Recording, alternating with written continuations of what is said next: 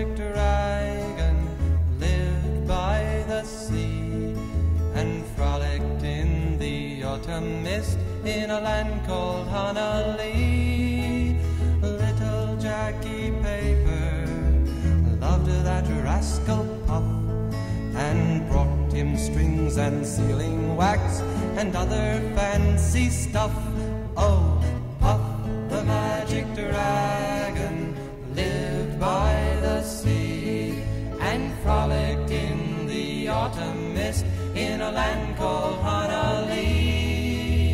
Puff the magic dragon lived by the sea and frolicked in the autumn mist in a land called Honolulu.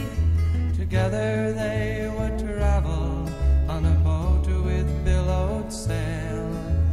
Jackie kept a lookout perched on Puff's gigantic